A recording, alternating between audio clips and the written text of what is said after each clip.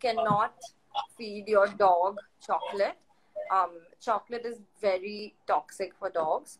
Um, basically, chocolate has a chemical called theobromine, okay, which makes it taste really good, and that's the chemical that makes it taste really good.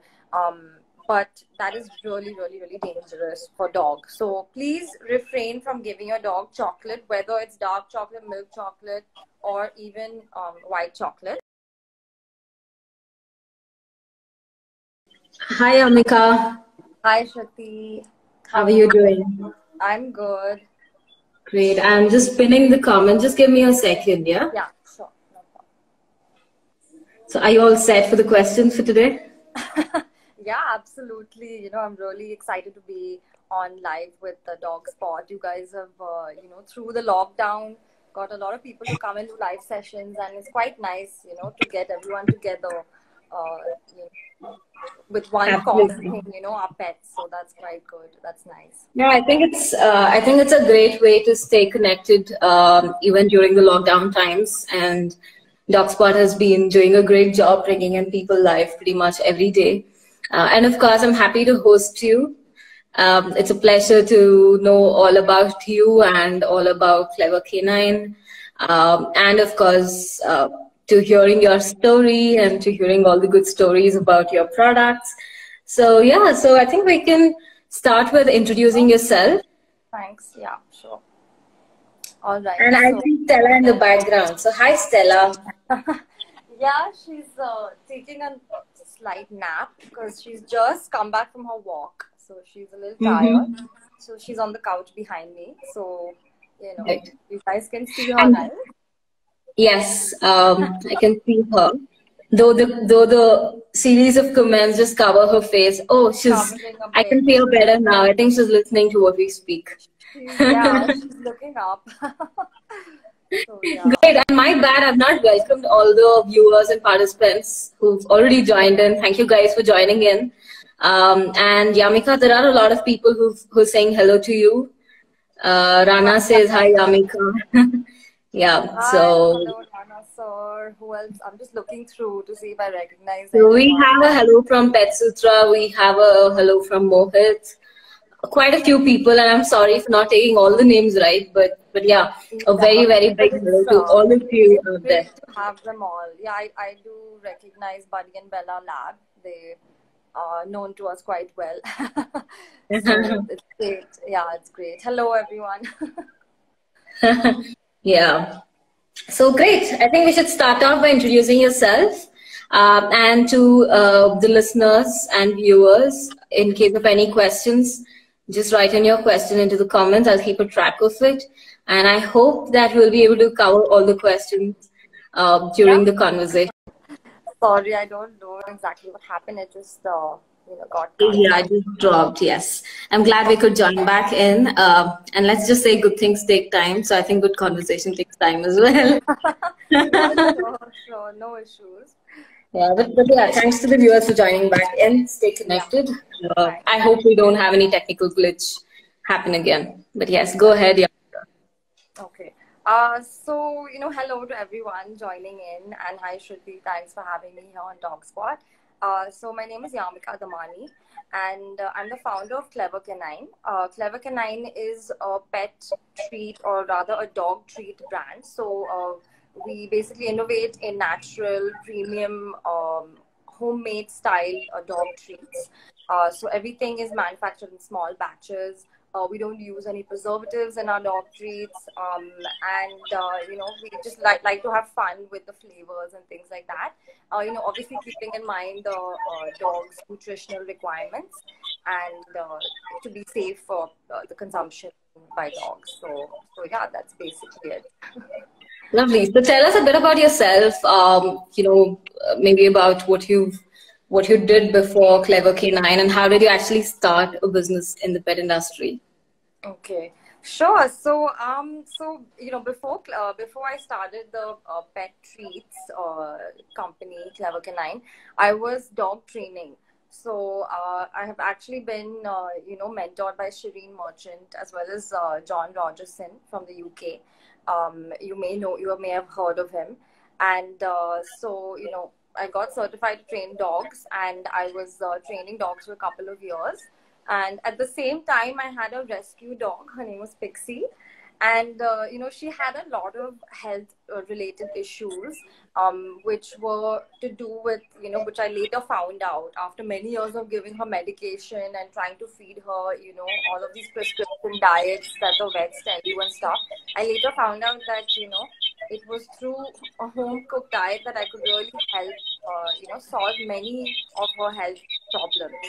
And Mm-hmm. so I used to, bake at home for her. All of her meals were cooked at home. And so how it really started was, it was not planned at all.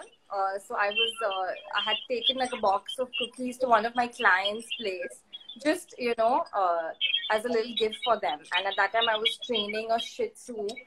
This was for a family.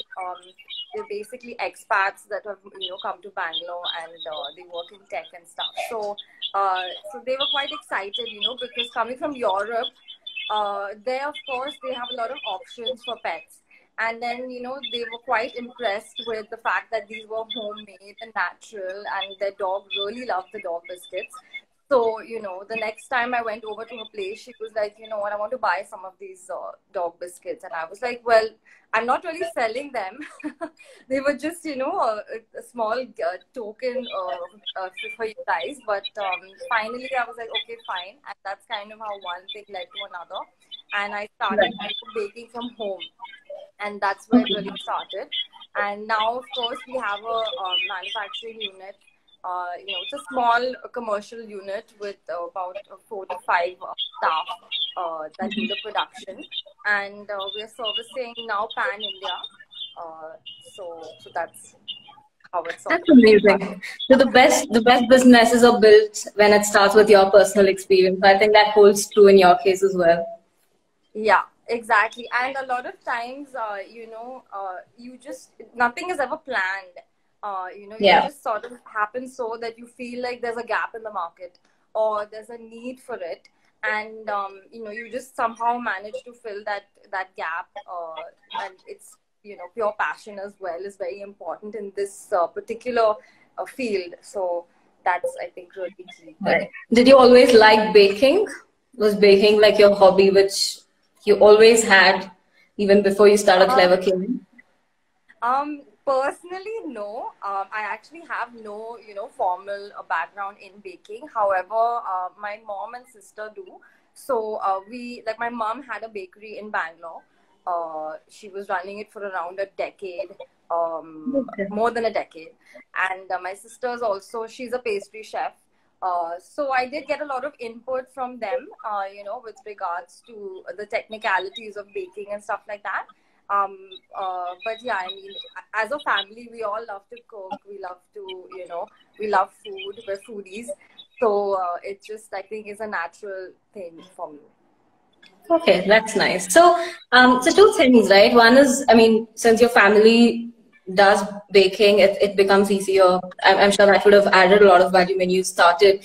But it also means that you've had enough experience with pets, that you understand what kind of treats suit them well.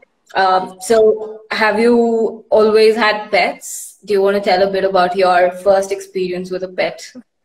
Yeah, though I know about it. So I have been pretty much, born and brought up around dogs. And it's just, I can't even remember our first dog because I was so tiny. I was around 2 years old when we had our first pet at home. So my dad got this little fur ball, this white fur ball. We named him Tuffy. He was a Lhasa Apso terrier mix. And he was our first dog. So that was almost 28 years back. So, and since then we've always had at least 2 pets in the house, 2 dogs in the house. So after that we got a black lab as well. So that was our second dog. His name was Pepper. And then the third dog was Pixie, who was our rescue. And she was our first rescue, actually. So that was quite an interesting experience, to have a rescue dog. It really changes you. And do you want to tell a bit about that? you know, I mean, I'm sure a lot of people would experience rescue dogs, but I think it'd be nice to hear a little bit about how that changed your perspective. Yeah, so a lot of like I mentioned earlier, these things are never planned. Like when you like at least for us, we didn't really plan to get another dog. But Pixie came to us. So basically, what happened was that I was just walking. Me and my sister were walking down our street outside our house, and we noticed this really, skinny dog, um, full of mange. Okay, like completely like malnourished and like but her eyes and her tail was wagging the whole time. Like she just approached us, and her eyes were just like so adorable, and she looked a bit like a boxer. So we were like, oh my god, somebody's abandoned their boxer, and looks like this dog has been on the streets for a really long time. And we like just instantly knew, and we just literally like, I remember even the day I picked her up in my arms. She was a puppy. I think she was around 7 months old at the time when we found her, and I just picked her up in my arms, and we took her straight to the vet, and got her fixed and all that. So that's kind of how it happened. Right. And yeah, like I mentioned, she had a lot of health related issues, due to the fact that she went through, puppies during the age of that, when they're developing, and they are malnourished and they are left on the streets, and they're not getting the kind of nutrition that they require. uh, they do develop some, health issues which will last for most of their life. It really leaves a scar on their immunity on a whole. So, we were not really equipped for that, because at that time I didn't really, it was the first time we were getting like a dog that was so, in such a severe condition into the house. We didn't really expect her health to be, till the day she passed away, which was about 3 years back. She had like health problems. Like it was just something that we had to deal with. So I think what you can, we learned a lot from her. Right. She, Absolutely. like, I think dogs are very very resilient, and they're not like humans. We are constantly complaining about Yeah.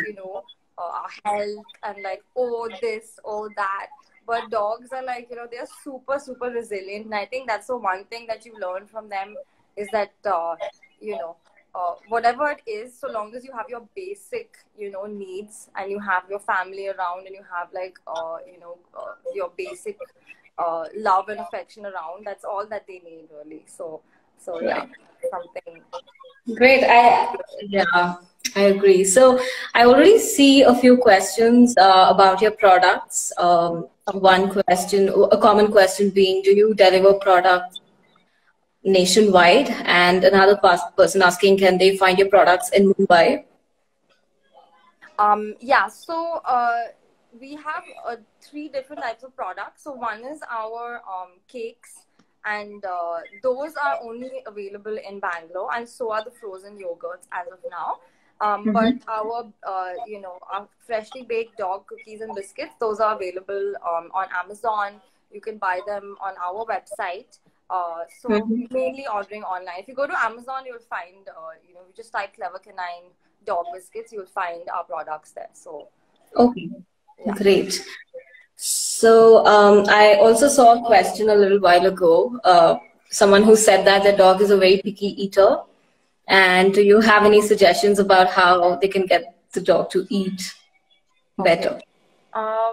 Sure. So I think I don't know who that person was, but if I could just ask the breed of the dog, um, do you remember who the person Um, was? I'm just going back. Uh, So then, let me just say this. So, like, some breeds are prone to being fussy eaters, and we know mhm. that Shih Tzus, for example, can be quite fussy. So, Right. did you say Shih Tzu? Yeah, I think Okay. Yeah. she said Shih Tzu. Yeah. So it's a very common problem with Shih Tzus, is to be a fussy eaters, and with Shih Tzus you have to constantly change the food, and the diet, which is not a bad thing. I mean, you can, I don't know if they're feeding kibble or home cooked food, but if you just add variety,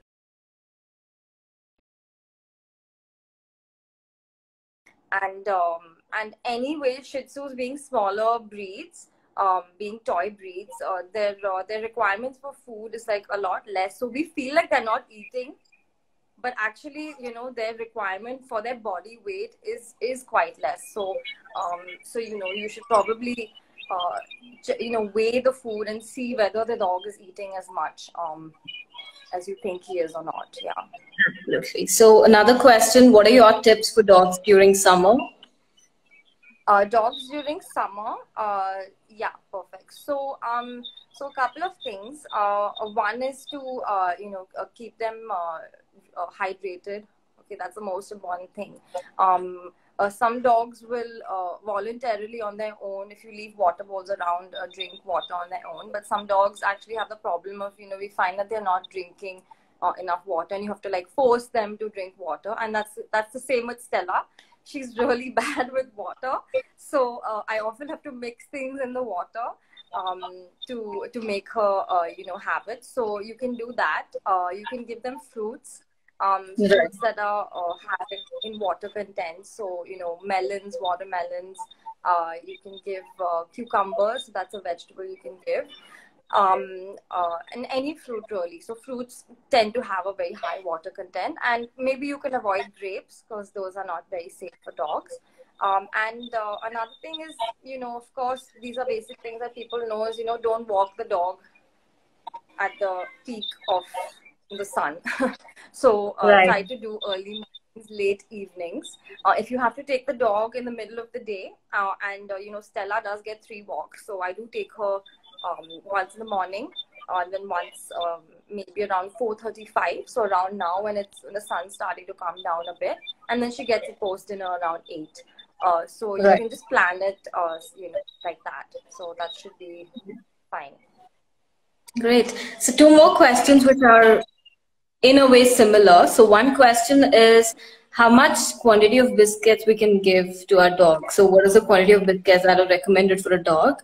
And how do we keep a track of what the pet eats on a daily basis in terms of quantity and nutrition? Okay, so I guess those 2 questions are related. So it's breed specific. So you have to see the ideal. It's a small calculation that you do. You see the ideal body weight of that particular breed. So, for example, for Stella, an American Bully, and of her size being a female, I know that her ideal body weight is 30 kgs. So, I just take 2.5% of her body weight. So 2.5% into 30 kgs, which is 2.5% into 300,000 grams rather. And what you get is around 750. So that is the amount. 750 grams is how much of food she needs in a day. So that includes meals, and as well as, you would include treats in there. So now you need to figure out, how big meals you're giving them, how many times a day. So do you feed once, do you feed twice? So if you feed once, you'll feed maybe 650 to 700 grams of food, whatever food you're feeding them. And then you have around 100 grams, 150 grams left for treats. So then you can kind of play with that and decide, how you want to do that. But obviously, that being said, don't overdo the treats. Just because it's, I mean, just try to stick to maybe 150 grams of treats a day, like tops. That's for a dog of this size. So again, this is going to differ for each breed.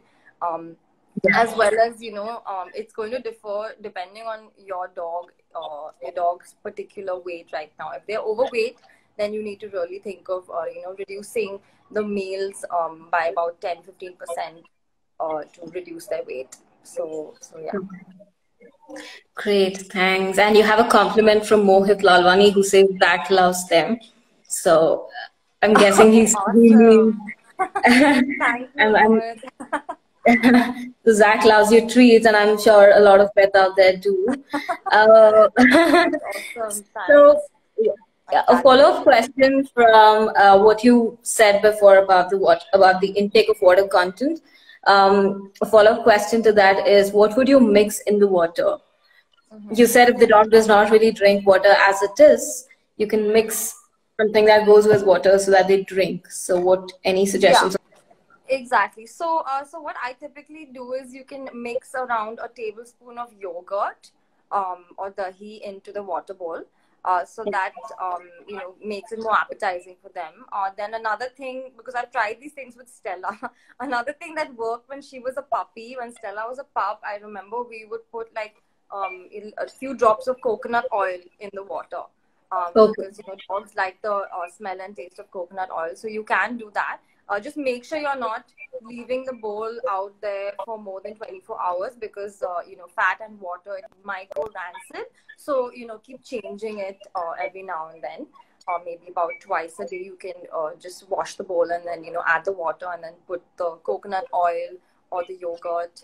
You can even mix in some broth. So I don't know if people have like make a chicken soup for their dog or something. You can mix a little of broth in there as well. Or you could just feed the broth on its own, because that has a lot of nutrients, and as well it's got the hydration, so that should be good. Yeah. Yeah, I mean, just adding on to that, two things that could also work well is probably a little bit of peanut butter, like really a little bit. And like my boy loves a little bit of vanilla ice cream, like just Okay. two, three drops of it. I'm Oh, really not trying to get the taste of ice cream at all, but just the feel of that being there in the water, I think makes a difference for them. So, yeah. yeah, that's true. And I mean, you can definitely be really innovative in the way that your dog consumes liquids. It doesn't have to be in the form of water. You Right. can even give them frozen things. Like you can make a smoothie from fruits and Yeah. freeze it, and then give them the ice cubes. They'll play with it. They'll eat it. At the end of it, they're getting in the hydration that they need. So you Yeah. know. In fact, And tender have coconut fun is with supposed it. to be, yeah. In fact, tender coconut is supposed to be really good for the dogs Yeah, as well. tender coconut as well is really good. So, yeah. Great. So another question: are there any gadgets that you recommend? I'm guessing this is regarding the uh, keeping a track of how many treats and how much food a dog eats in a day. Um, there are no gadgets really. I mean, like you just have to keep it really basic. So one is, the first thing you need to do is you need to calculate for your particular dog, and you need to know the ballpark figure as to how many grams of food they're supposed to get. What you can do is, if you know that okay, you're giving them um uh, 80 to 90% of their daily requirement in their meals, you have 10% to work with. You weigh out that 10% in the form of treats, and you keep one jar where you have those daily treats in there, and you know that okay, these are the treats that have to be given, so that's Right. something you can do. Or I guess that's really, it's pretty straightforward. That's what you can do. Can't Right. really think of anything else. Okay. So another question: how much percentage of sugar contains in your treat? So, do your treats have sugar? And if so, what is the percentage of sugar? Okay. So no, the treats don't have any sugar in them. Um. Like no synthetic sugar. So if there is sugar, it's in the form of fructose, which is a fruit-based sugar, right? So yeah. That is dependent on each dog treat. So some of the dog treats, like we have some banana cookies, so maybe there is a content in that. So I can definitely share that with them. And some of our frozen yogurts also have some fruits added to it, like mango. So I can share the calorie content and sugar content with them for sure. Sure. So they can send me a And DM. yeah. So, what is your take on kibble? Is what someone has asked. Okay. Um. So I've had my personal experience with kibble, with Pixie, for example, as I mentioned earlier. Um, when we were trying to figure out a lot of her skin problems, like some of her skin issues, the vets were recommending giving her different types of kibble.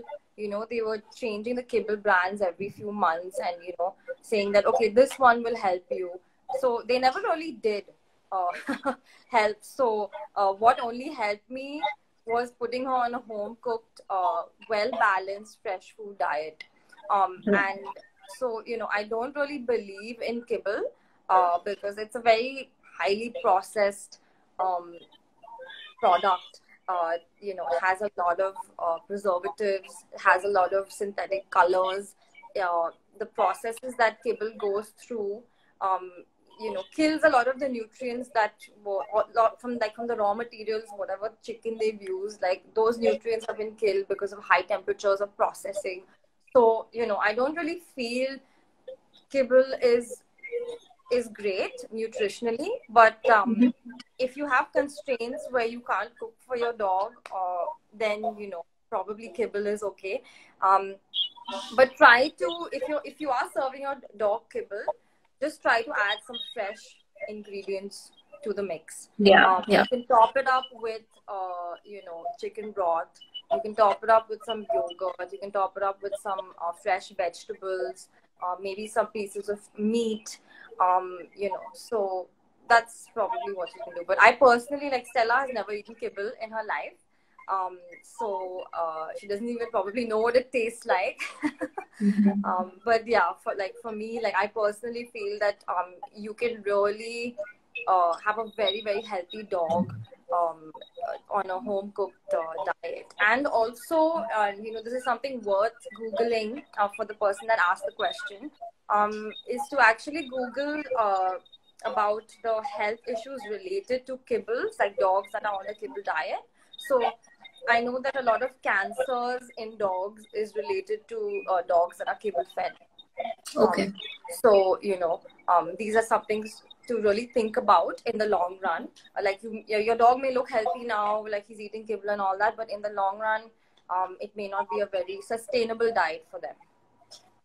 I mean, if there is a choice between fresh food and kibble, I think fresh food. It's like humans having you know, freshly cooked food versus something that's been stored for some time. I think the same concept applies for them. Yeah, absolutely. And, you know, a lot of people compare kibble with KFC or McDonald's. It's essentially junk food.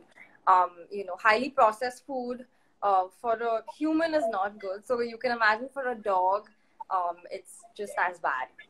Right. A quick question. So in your one of the previous responses, you said coconut oil mixed with water, and someone asked if you meant cold pressed coconut oil. Yeah, you can use cold pressed coconut oil. Obviously, the coconut oil has to be cooking oil, the one that you use for cooking food, not the one that you put in your hair. And if it's cold pressed, it's even better. I mean, that's really your choice. But yeah, Stella gets cold pressed coconut oil in her food. Yeah, I mean, we get separate edible coconut oil, so I think that's what we should look for. Yeah, and I think cold pressed oils are so easily available now, and coconut oil cold press is just, you know, any supermarket. So yeah, that's good. Yeah. So okay, so I'm glad there's finally one training related question, and for those who don't know, she's also a dog trainer. And she's a baker by profession. So if you have any training related questions, feel free to ask. So I'm glad someone has already done that. How to handle aggressive dogs with other dogs, and what are the vaccinations you recommend? So what are the vaccinations you put or recommend is what he or she has done? Right. So there are two types of vaccinations. I'll just address that question first. There are two types of vaccinations. One is the co-vaccinations. So those are the vaccinations that are mandatory. That if you have a pet dog, or if you are, you know, vaccinating a stray, these are the mandatory ones, which are the anti-rabies, the canine distemper, and parvovirus vaccination. So these three are the most common diseases in dogs. So, you know, these are the top three ones that you always vaccinate for. The non-mandatory vaccinations, I don't actually know them in detail. I don't have a list of those. But you know, you can speak to your vet and check whether it would be necessary to give your dog those particular vaccinations. There are, I think, about 6 or 7 more vaccinations that you can give your dog, but that's really your choice. You can speak to your vet to get a better idea. Okay. And Yeah, how to handle, yeah. yeah. So how to can you just repeat the question? How to handle aggressive dogs with other dogs. So what I'm guessing by the question is, how do you get an aggressive dog socialized with the other non-aggressive dogs? Okay. So that's a really general question. So, and also, you know, a lot of times, aggression is something which you're like, we tend to just put a label on it, but it may not even be aggression. Sometimes, you know, dogs will just communicate with each other in a very dominant way, which is not aggression. I think aggression is used a little misused. The word is misused. But yeah, it depends on the situation. So you know, for example, I'll just give you an example of stray dogs. So stray dogs, you see them in packs, right? And you tend to see signs of aggression from them. Like if you're walking your dog on a leash and you know you see a pack of stray dogs, you'll see some signs of aggression, right? Like they are barking, growling, they stalk you, you know, they come to chase you, things like that. So you know, in that particular instance, the aggression is more to do with fear, because the stray dogs are fearful of the new dog coming into their territory. And if they are fed in that area, then they are even probably going to show more signs of aggression, because that space for them is their home, right? And any other dog is a threat coming in, so there will be aggression from one of the strays to like your pet dog. I'm assuming this person is talking about walking their dog and then there's aggression or something. And yeah, so I guess I just took one instance into. If they have a Sure. follow-up question with regards to that, they can always. Yeah, I mean, yeah, I'm sure. So if there is a follow-up question on this, if you have a question, Julie, if that's your name, do write in a follow-up question and we'll answer that. Could you recommend what vegetables would be good to add to a meat diet during summers? During summers. So I think you summers, partly answered it some time back with cucumber. yeah, cucumber is something you can add. So any seasonal vegetables are good. So you know what I do for Stella's diet, for example, is that every day, whatever vegetables we eat, so long as it's safe for dogs to also have, you know, the trimmings of the vegetables that we make at home, like we make sabji at home, so we peel the carrot, or we'll have like the ends with that we don't want to eat, or we may have, you know, chopped up some veggies that we wanted to use and cook but we didn't, or we have roasted some pumpkin and it's lying in the fridge for a day and you don't know whether you're going to eat it. I just add all of that into the meal, and you know, that's kind of, you know, how I do it. I don't actually go out shopping for the dog. You know, we will have vegetables in our fridge. You Yeah. can just use those. So you can use so these are some of the vegetables I give Stella. So you can give broccoli.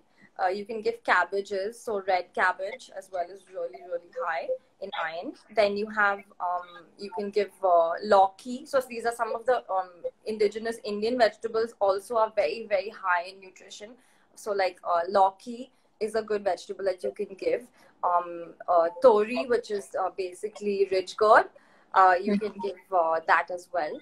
Um, and spinach is also really good for them. Beetroot, pumpkin, these are things that I Carrot. add. Yeah.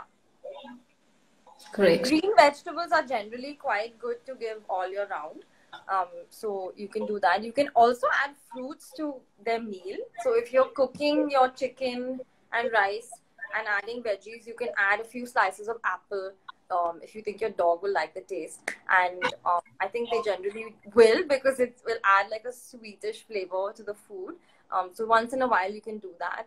It's nice to surprise them, you know. So every day, every other day when I cook her meals, there's always a new vegetable in there, or some different combination, you know. So Yeah. it's really fun to watch her eat it. She's always like excited, like, you know, okay, what's going to be there for dinner today, kind of a Yeah, thing. So keep changing it around, play with it, but I obviously agree. make sure that it's safe for your dog to eat. Of course, yeah. I mean, I agree because especially for dogs which are on kibble diet or the same diet pretty much every day, I think even one vegetable per day could make a big difference for them. So yeah, Absolutely, absolutely. And you know, you need to, if you're doing a home cooked diet, you need to make sure that you're doing a well balanced diet. So the general rule is 50% protein, 25% carbohydrates, which is in the form of rice or potatoes, lentils, things like that, and 25, the rest balance 25% is vegetables. So you need to there is a science behind it, you know. It's, you know, people, they do want to take the initiative to cook at home for their dogs, but I really hope you guys are doing it right. If you have any questions, you can always email me after this. yeah. I mean, Please towards the end of this help conversation, formulating. yes, towards the end of this conversation, I'm sure Yamika will also share details about how you all can get in touch with her directly in case of any questions. Yeah, so another question is about a dog drink.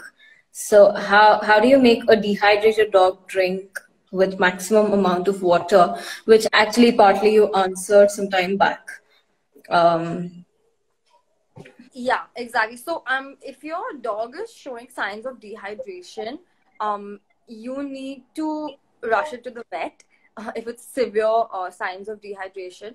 And how you can check that is to actually check the gums. So what you would do is you would just press the gum, and if you feel that the blood has not come back, like you don't see, if you pressed it and it stayed white, the gum, and it's not like you know, this blood flow is not there, that's one sign. And there are another couple of signs of dehydration. So, you know, make sure your dog is not clinically dehydrated, because then that's something that you can't sort out at home. So you would have to immediately rush it to a vet and probably get it drips. But I'm guessing your dog is not clinically dehydrated, but just, you know, probably not consuming as much water. In that case, you know, like I said, just keep it really fun. You can do frozen treats, especially in the summer. You can like even just blend some watermelon and coconut water in your mixie, pour it into ice cube tray, freeze it, and then, you know, give them 3 to 4 ice cubes a day, and you know that should get them I some think liquids in. I think that tastes good for us as well, not just for the dogs. Yeah, and Sounds you like a can also yummy drink try for that. us. Yeah, I mean watermelon with Sounds like a coconut ice cream. margarita. Yeah. So yeah, so might be a good idea for all of us to try it along with probably one of the few things we can have with our dogs. So not a bad idea for us Yeah, to do as well. exactly, exactly. Great. So someone, So Kiran says that we have an emergency service like 108. Is there any such service for pets in case of emergency and in case of any panic moments? not that I know of, Shruti. It depends on which city you're in. So I know that in Bangalore, because I'm from Bangalore, so I know that in Bangalore we have 24-hour ambulance service from Cessna Lifeline Veterinary Yeah. Clinic. So you know, I think that's in Bangalore, and I'm sure other cities will also have it. I'm I'm just thinking of the, you know, chain of veterinary clinics in Bombay. I think maybe Crown Vet might have it. I don't know, but you may want to Mhm. just you know, probably check with your vet for any recommendations on that. Yeah. But the government has not, you know, the government has no emergency helpline for your house pets. If it is an emergency for maybe a dog, or that you like, a animal that you've seen on the street that's hurt, you'll have to call one of your local NGOs to come and rescue the animal. So that will be different in every city. Yeah, I mean, for the person who's asked this question, Kiran, Oh, in in case you Bangalore. need support with that, you can always reach out to Yamika or DocSpot or us. So there are quite a few companies like us who are trying to handle such situations even during the lockdown. So do reach out to us in case you need any help. Yeah, Because it'll also be good for us to know which city you're riding in from, so that we can connect you to organizations in that particular city. But yeah, I think there are a good absolutely. number of pet companies now to help in any given situation. So yeah, I'm sure we should be able to Yeah, do something. So absolutely. someone has an interesting question. Interesting for me. I'm not sure about you, but when do you plan to come up with dog food? Do you have such plans? I actually have been asked this question a lot of late. Um, so I am thinking about it. Um, but yeah, again, I think initially that'll just be I'll only be able to service the Bangalore market because Yeah. you know how I only believe in fresh meals. So it's something that I would probably start off in Bangalore and then see how it goes. So yeah, sure. I'll definitely take that into consideration and maybe start soon. So yeah, after the lockdown, let's see. Yeah, just on a funny note, I think the ones in Bangalore have the privilege of tasting Yamika's dog food first. Yeah, We thanks. have the Um, we have the first access to your you to the dog food you come up with. the food, So yeah, yeah, sure. so I'm just letting the listeners Uh, know that I think we have about 10 minutes more. So we'll try to answer okay. as many questions as we Okay. can. I So actually saw a question here, Shruti. Somebody asked if they said my Shih Tzu loves chocolate. Can I feed chocolate and in what frequency? okay. So the answer to that is no. Absolutely no. You cannot feed your dog chocolate. Chocolate is very toxic for dogs. Um, basically, chocolate has a chemical called theobromine, okay, which makes it taste really good, and that's the chemical that makes it taste really good. But that is really, really, really dangerous for dogs. So please refrain from giving your dog chocolate, whether it's dark chocolate, milk chocolate, or even white chocolate. And apart from that, it's generally, chocolate bars are highly processed. They have a lot of other stuff in there, which is also bad for your dog. Sugar, for example. So no, I would not recommend that. You are, however, nowadays getting, actually, I have it right here. You're getting Yeah, chocolate for dog. I was about to say that. I have it here because I have it for Stella. This is the one. I don't know Yeah. if so this one is a white chocolate for dogs. This is what it looks like. Um, and this is the first time I got it for Stella. She seems to really like it, and I'm actually pretty okay with the ingredient list. It's not that bad. So yeah, you can just probably buy a dog chocolate. Yeah, It's the in brand fact, Pixie. yeah, I agree. I mean, this chocolate is supposed to be really good because my boy loves it as well. And, along with the white chocolate, they also have a dark chocolate, which looks very Yeah, similar to what we eat. So yeah. I think you can give that to your dog without feeling guilty about you eating a chocolate. But our chocolate is a strict no-no to all the Yes, dogs. human chocolate is an absolute no. So in the dog chocolate that you're talking about, Shruti, the one which looks like dark chocolate, which is the same brand, Yeah. Trixie. Basically they've used an ingredient called carob. Carob Uh-huh. is an alternative to cocoa beans, and that is safe for consumption for dogs. In fact, it's very healthy for them as well. Carob, you can just Google it to learn a bit more about it. It's basically a plant based.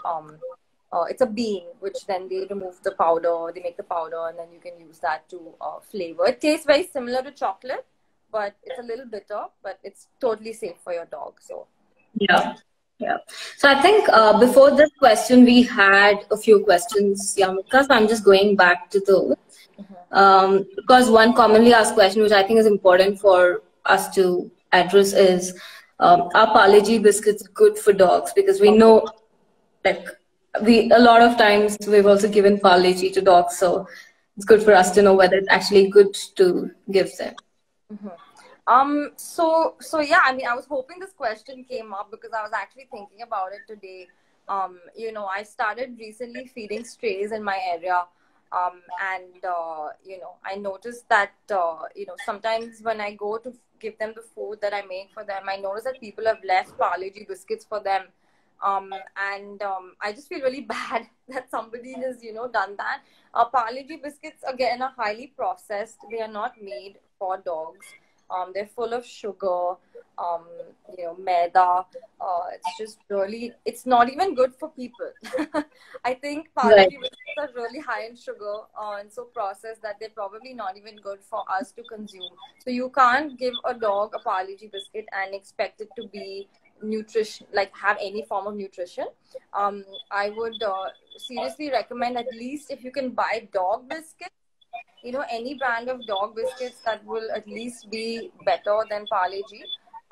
Right. And just make sure there's no sugar in them. Maida is at least okay, fine. If you can't help it, like, okay, it's there. I would really still not recommend it. Um, Right. but sugar is a definite no. Try to feed more nutritious things to dogs. Um, you know, if you can feed a meal, there's nothing like it. Some meat and rice. That will Right. fill their belly up, and they'd be quite satisfied. But yeah, Parle-G biscuits is a no. Right. So I think, I mean, thanks to all of you who have a series of questions, but I think before it's too late, Yamika, you might want to tell them how they can reach out to you in case of further questions. Yeah, sure. So thanks everyone for being here and staying through the entire session. And hello to all my friends that have signed in. I can see everyone saying hi. Yeah. And thanks for everyone who asked really relevant questions. Yeah. And I hope that I was able to help you guys to figure out, the best for your dog. I'm always happy to answer more questions and help people out with their pets, because they are family at the end of the day, and we only want the best for them, and that's my motto. So you can definitely reach out to me. You can email me. So my email address is hello@clevercanine.in. Which you could just go to the Insta page for Clever Canine. You'll find my website with all the contact details, um, as well as you can just send a DM. That's easy. I handle the Insta account for Clever Canine, so I'll probably see your message first, and I'll be able to help you out with your questions as far as possible. If I'm not able to answer them, I will direct you to the right person who can help you with that. But yeah, please feel free to reach out. I'm really happy to connect with pet parents as well as people that take care of strays, or who have questions about what they can feed strays and stuff. So yeah, please feel free to reach out. Insta is the Yeah. best to reach out to me. So Thanks, Yamika. I think we'll take two very relevant questions, before we end the chat. One is, what should be included in the diet for overweight dogs, particularly with hip dysplexia and arthritis for weight loss? I think it's an important question because we see a lot of dogs that are overweight, and taking necessary steps with their food is very important. What are your suggestions there? yeah, absolutely. Yeah, hip dysplasia is really common in dogs, and so is being overweight. And there's two reasons for that. And they kind of go hand in hand. If you have an overweight dog, they're more likely to get hip dysplasia, because it's putting a lot of pressure on, if they're already prone to having it genetically, like, it's going to not basically make it easier. So the first thing I would do is, you need to uh, give your dog the exact amount of the nutritional requirement in a day. So like I said, you have to calculate the amount, the number of grams of food your dog needs in a day. And, if you're trying to make them lose weight, reduce that amount, which is the ideal for your breed. Reduce that by about 15 to 20%, and you will see the dog losing weight in a few months. There's no quick fix. You can't really make a dog lose weight within a couple of days. because essentially what you cannot do is you can't just be like, okay, today I'm giving him this much food, I want to make him lose weight, so I'll just give him half the quantity and let him starve. So that's really bad, Yeah. because it's going to backfire on you. So you have to gradually reduce the food quantity by 10% to 15% to 20%, so that they lose weight in a healthy way. And secondly, for the hip dysplasia, you will need to give them supplements. Glucosamine supplements are generally what's recommended for joint health. Um, so you can get them over the counter, as well as if you want to give glucosamine in the form of in a more natural way, you can give them bone broth. So you basically you have to like cook the bones of the meat, whether it's chicken or mutton. You have to cook the bones down for like 8-12 hours, and what you get is all the nutrients, all the marrow from the bones of the animal that you've cooked, and that's the soup that you want to serve your dog. So that's also really good. So that's something that you would give them in addition to supplements that your vet has suggested. And those are two things in relation to diet. However, I just want to make another mention is that the lifestyle of the dog is also very important. Very A important. dog that has joint related issues, um, you know dogs that are going up and down the stairs too much, please stop doing that. Slippery flooring, smooth flooring. All of us have either tile or marble or granite flooring in our house. In India, we don't have carpeted flooring. So, your dog is going to slip while he's walking on the floor, and that's going to put more pressure to his joints. It's going to basically not let your dog's joints heal. It's going to cause a lot of pain. So try to keep, maybe rugs around the house wherever you see your dog walking the most to get from point A to point B, put a rug in that passageway so that it's easier for him to walk. And of course, keep the exercise to minimal. Right, great. I think last question for now, which is again an interesting question for me as well, because I've seen this happen a lot of times, which is, so when you feed chicken and rice so someone has asked that she has about 40 strays and she feeds them chicken and rice and they eat that well, but they don't eat pedigree. So her question is, what is the reason that they don't eat pedigree? Yay! Okay. So basically what that's telling you is that it's just amazing how dogs can communicate this to us. They are not eating it because it's not a appropriate diet for them. Not only is it completely synthetic, but it's probably they would prefer the real food to the kibble. So yeah, I mean, you shouldn't be worried about it. Um, uh, there's no reason to be giving them pedigree or kibble if you're feeding them chicken and rice. Please continue with the chicken and rice. Maybe add some veggies to it, and yeah, you should be good.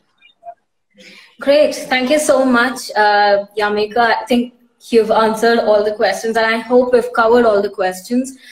In case we missed any questions, I apologize, and I'd request you to write directly to Yamika. I'm sure she'll be more than happy to answer your questions.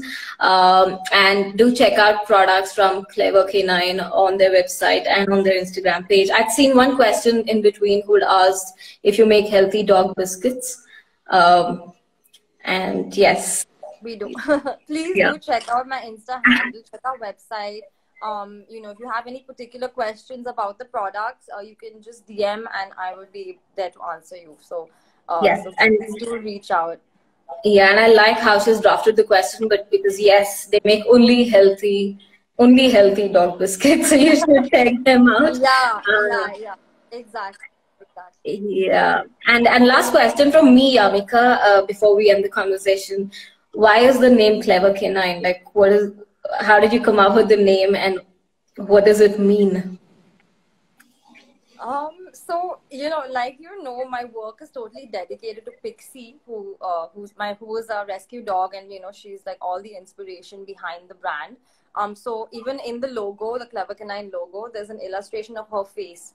And Clever Canine because she was a really really intelligent dog. Like she was so trainable. I was just quite surprised at how intelligent she was, and so that really inspired me to call it Clever Canine. And you realize that all dogs are really intelligent, just given a choice. They can Right. really learn so many things. So yeah.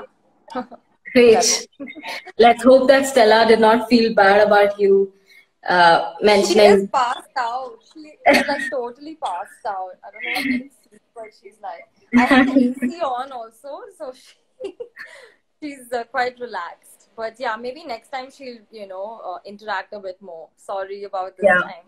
No, that's all right. We at least got to see her, so I'm sure all the viewers, and even I'm very happy to at least see her.